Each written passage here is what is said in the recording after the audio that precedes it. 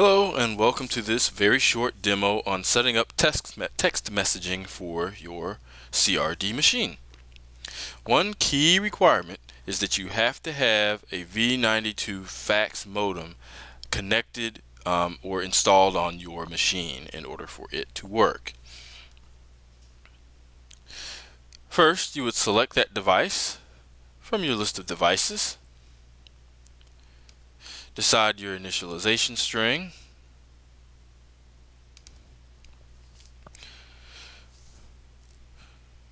If you encounter any issues setting your initialization string, make sure to consult your modem's manual. Decide the date format and the speed. You have two options.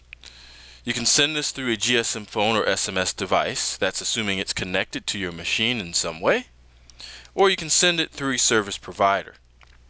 Please check online for the latest list of service providers and their particular settings. You can use a Unicode, that way it'll enable to support other wide style type of character sets as well. Excellent. Well, that's how you set up text messaging. Thank you for joining.